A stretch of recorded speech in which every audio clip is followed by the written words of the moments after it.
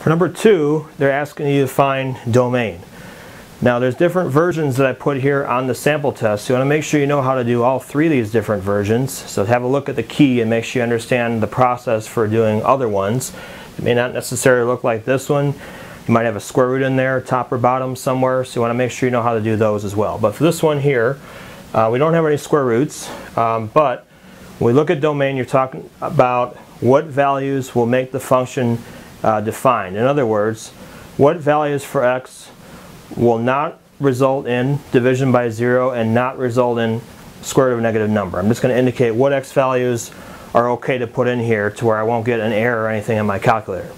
So with this, because I have a rational right here, I have a fraction, you're going to take the bottom, and you know the bottom is not allowed to be equal to 0. So first I'm going to set the bottom equal to 0 to figure out if there's any values that will make this undefined. So that's what I'm going to do.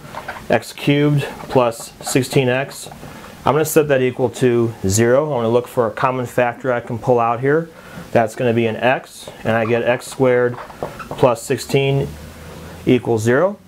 And then what I'll do is set both of them equal to 0. So I already know one of my answers is going to be x is equal to 0. Now the other one, I'm going to take x squared plus 16 and I'm going to set that equal to 0. So if I try and solve for this one, I get x squared is equal to negative 16, and then I'm going to attempt to take the square root of both sides of that. So if I do the square root, I get plus or minus the square root of negative 16, but the problem with that is I get an imaginary number for that part. So because I get an imaginary number here, that means that it's actually not possible for that to happen. So our domain, we never have to worry about any kind of imaginary numbers on this. So because of that, what that says is there's not a real number that allows this particular part to equal 0. If you think it might be 4 or negative 4, remember there's a plus sign here, so if you put 4 or negative 4 in there, negative 4 squared will give you a positive result, so that's why negative 4 does not work.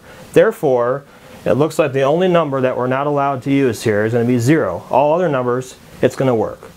So we need to write our answer in interval notation to express every number except for 0. So we're going to do negative infinity to 0, and then we're going to do 0 to infinity. So we're including all the numbers before the 0, all the numbers after the 0, but we're not including 0 itself. So you want to also make sure on this problem that you know how to write answers in interval notation. So we're including all the numbers except for 0.